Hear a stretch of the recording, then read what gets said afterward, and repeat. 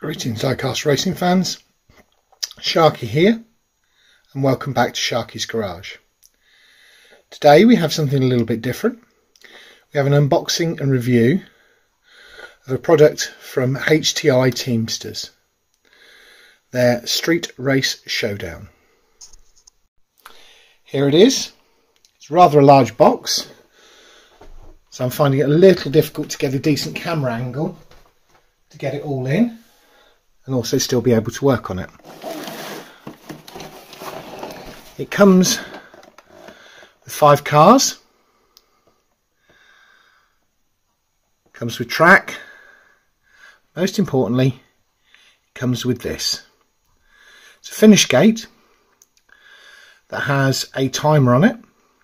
It has a countdown, so it goes duh, duh, duh, duh, and then starts up to a 30-second run, which will be perfect for Vulcan Raceway.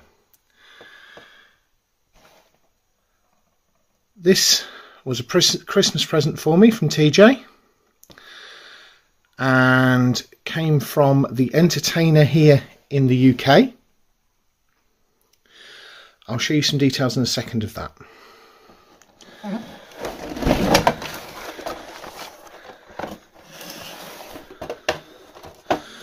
It has a double loop in it, although I'm unlikely to use that. It's clamped to something. I'm going to clamp it to my little table to demonstrate it in a little while.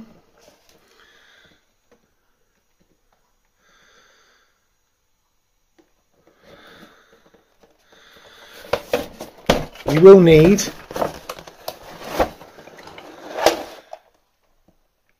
two 1.5 volt AA or LR6 batteries. I think you can see it looks pretty cool.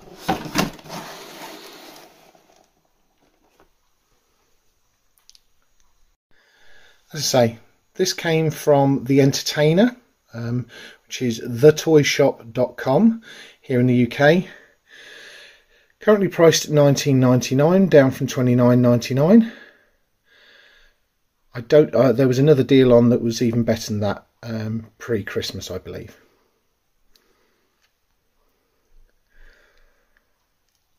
So there it is.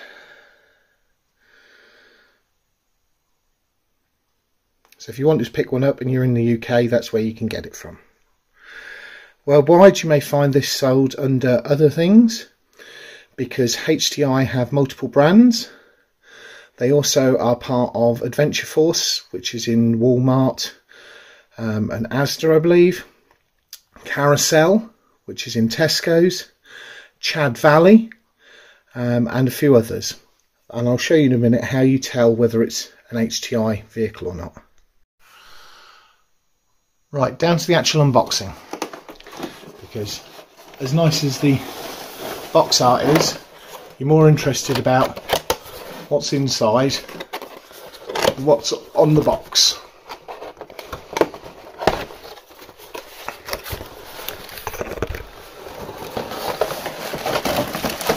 So this is the start gate and clamps. You've got track, which I do believe, and we will see in a little while, is compatible with other brands, but got some nice long lengths. I don't know whether you can see there, but that length there is approximately ½ a metre, a lot longer than the standard track lengths.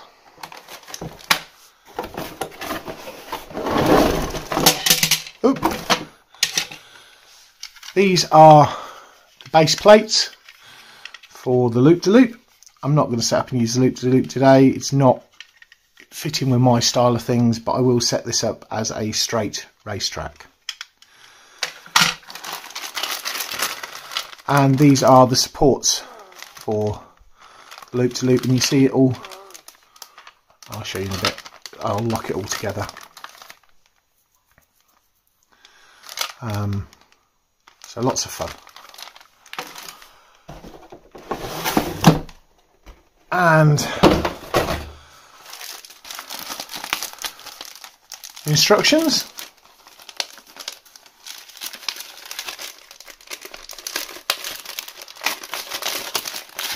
It should show you how to set it all up.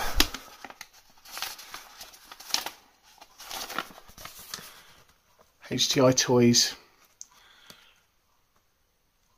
Oh, focus. FY7 7MY. They're based up in Fleetwood, which is near Blackpool, Lancashire, here in the UK. So lots of detail. But here's the interesting bit of how the gate works. Shows you what parts you should have in the kit and how it goes together. This is the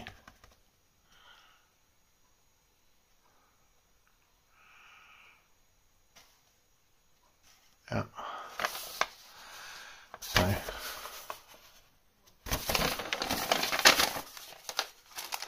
I have already opened it and had a look,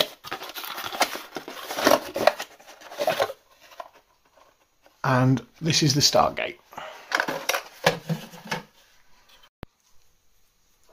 Now I've unbagged the parts.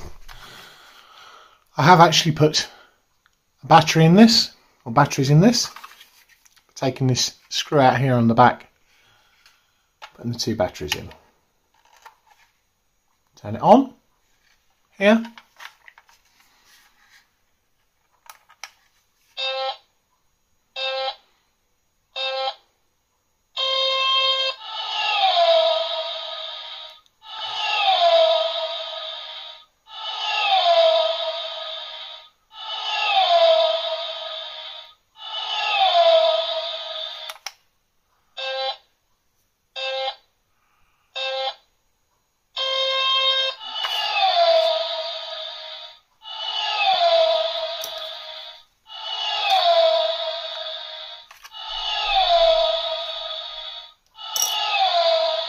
Not quite sure how it triggers.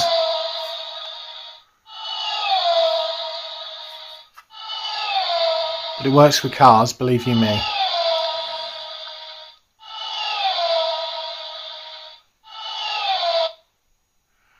And a maximum clock time of 30 seconds. It does actually work with cars. I've tested this. I don't know why my fingers are not triggering it or what it is, whether it's the metallic, quite what, we will see. You can see why this may be of interest to people like myself who do diecast racing.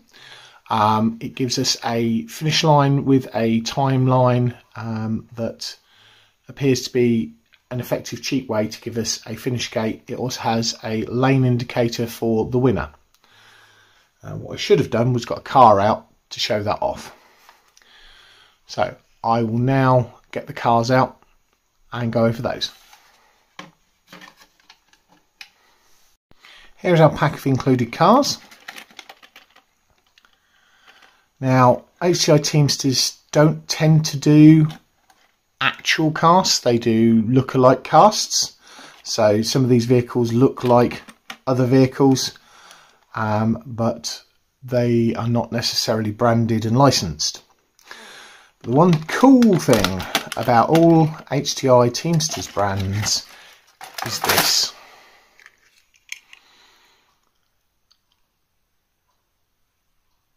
All of their bodies are put together with screws, which means for modification purposes you can take those two screws out, change the wheels and axles, to add weight, to modify, etc.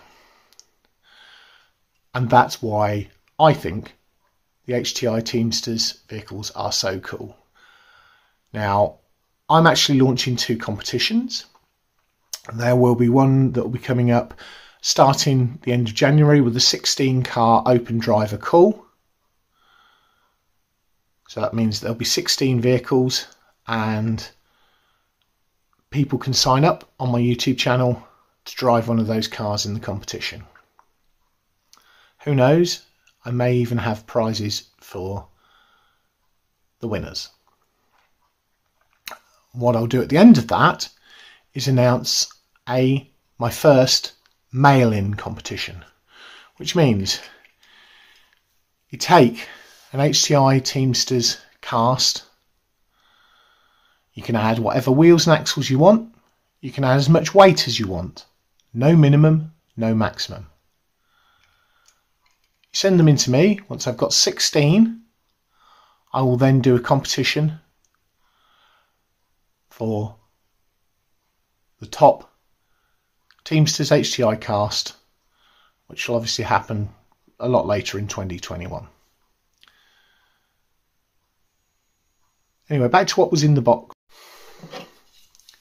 These are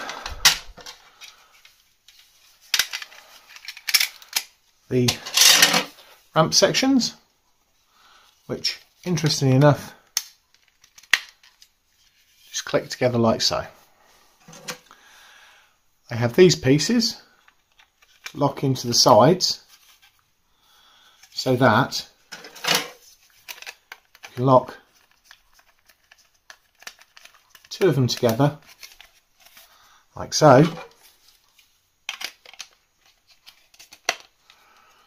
to make a single, or because there's enough of these,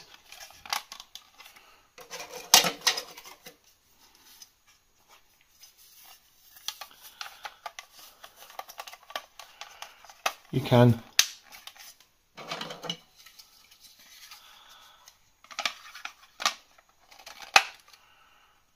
do it like so. You can also turn it round so that they can have, and you could create a barrel from it because it's flexible. Again, one of the things I like about the Teamsterz HTI stuff is the play aspects of it. They're very clever with how they put things together, which means that you can be flexible with what you do, how you do. And let's take that one out. That should make this easier to come out. Not try taking them apart, but yeah, so that all fixes underneath here. But that means that then this one could go back to being this way. So if you wanted, with these same parts,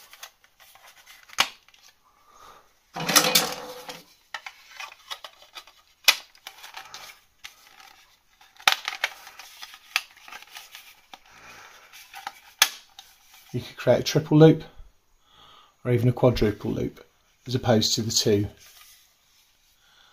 single loops, which I think is really cool. This is their start gates, which are very different.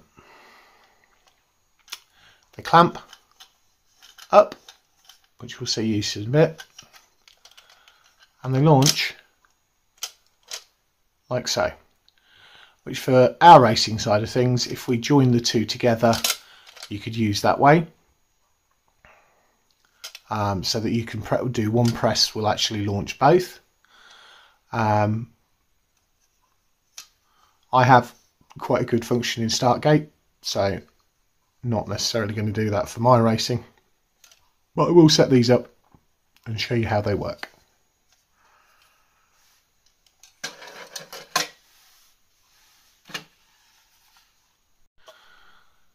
You can see here I've constructed gates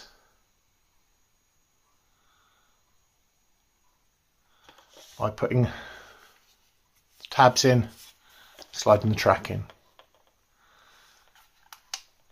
It does now work.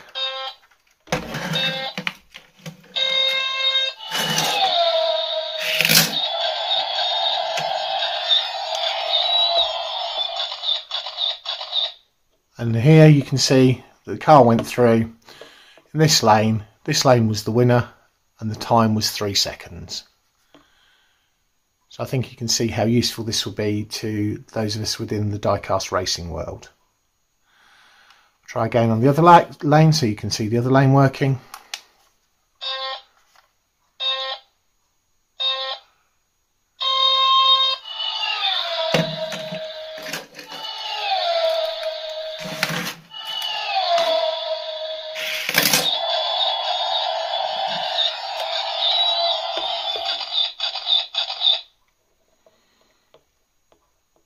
I think that's pretty funky, and this is the reason why I put this track on my Christmas list.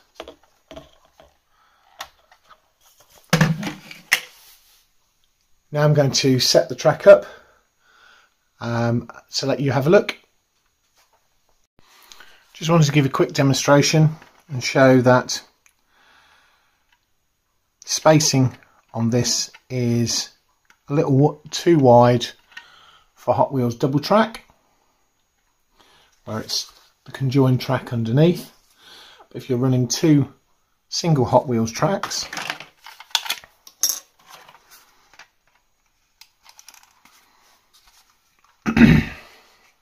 it will work perfectly. So you can use that. It's just you can't run the double track into this.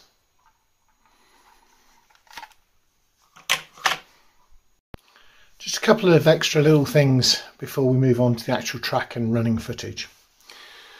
Because of the way these loop-the-loops work, they're packed down nice and easy, which means that when your child or the adult is not playing with these things, they don't take up a lot of space. Because I'm not running the loop-to-loop on the track that I'm planning to set up today, there wasn't quite enough connectors in the pack for what I wanted to do. But these standard Hot Wheels connectors, when flipped over,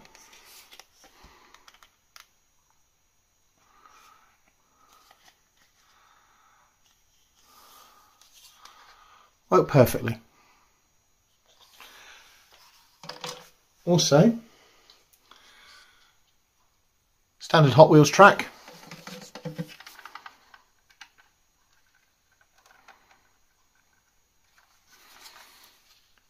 connects up to the finish gate. As you can see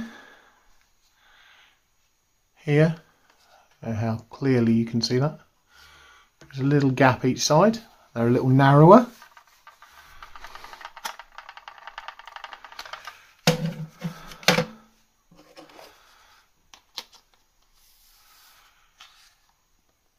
So you may find, and I don't have any to test, otherwise I would, that Disney Cars toys may actually run on this track, where they won't run on this track because it's too narrow. If I can find a Disney Cars one in the next short period of time, I will add some footage in of that.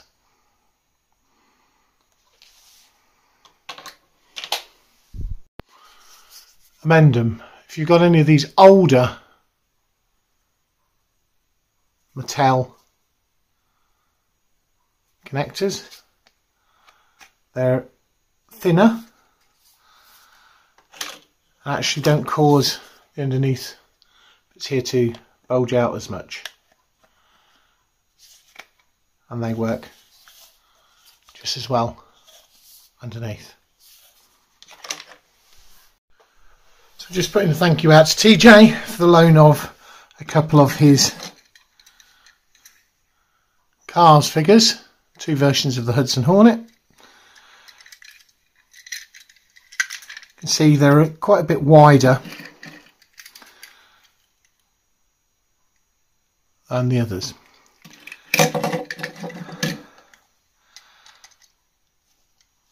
What I won't do without running over the side is actually run on Hot Wheels track.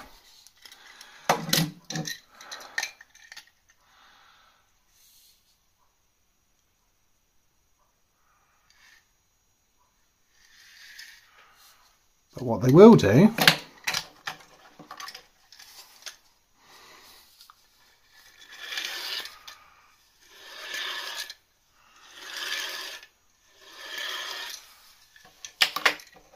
is run on the Teamsterz track. So there's another good reason.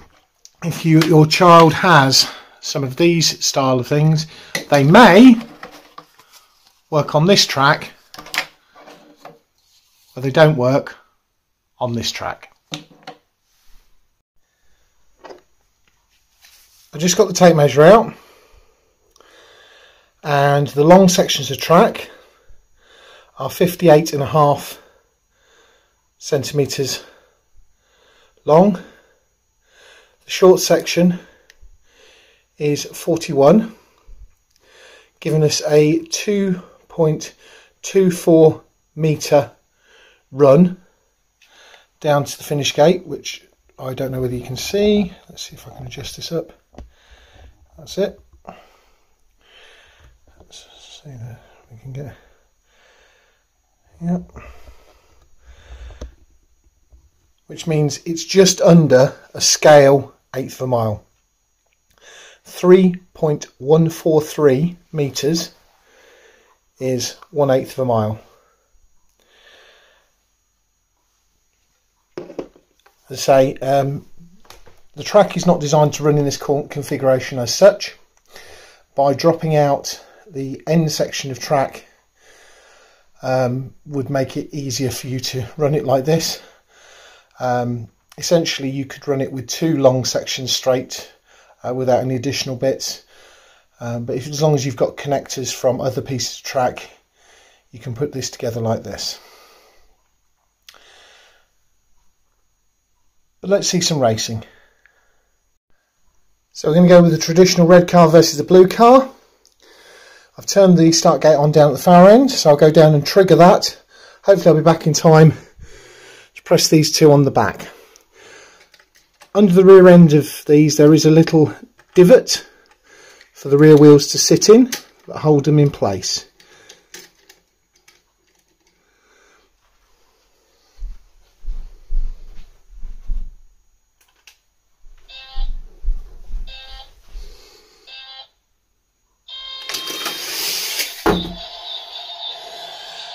So you can see there the red car won. That lane is flashing. That was 1.5 seconds. Let's try another one. The yellow car and the white car.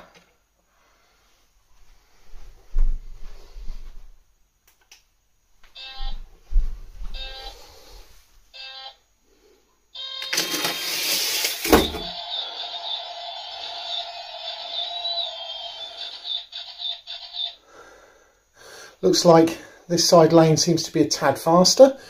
I'll try them again, but running down the other side. But actually first I'm going to run the orange car on its own down that track just to show that the other lane is working.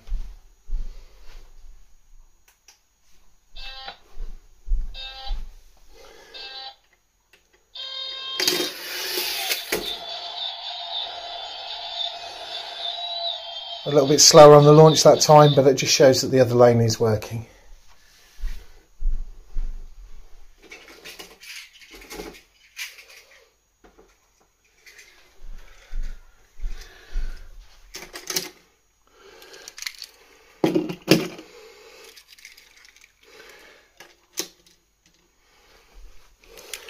Right, let's see how we go this time. We know the blue car lost the first one.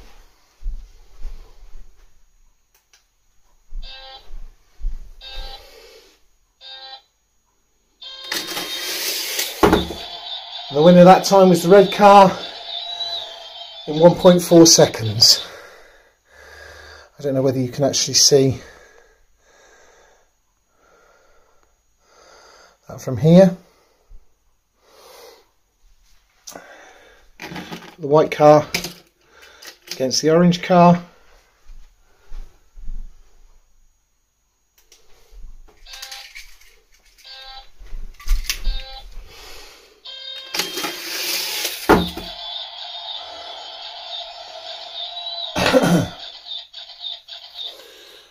It looks like the white car beat the orange car there, so we will see with the switch lanes.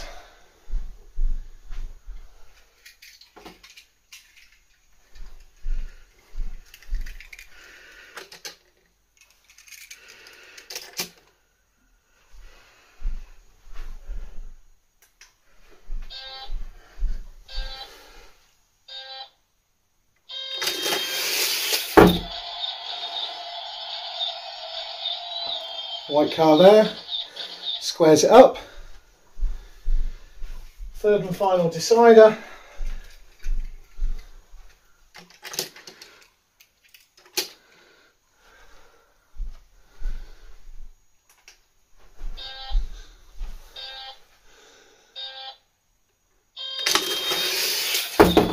Yeah, white car, clear win there, 1.4 seconds. Which takes us on to the final, which will be the white car versus the red car.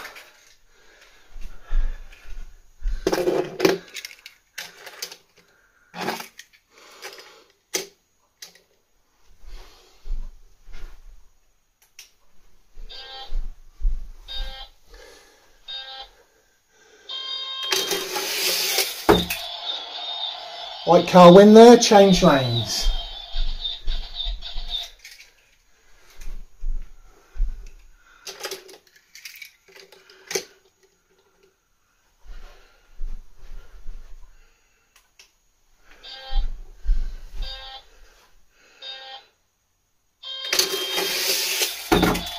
Red car has evened it up. Decider.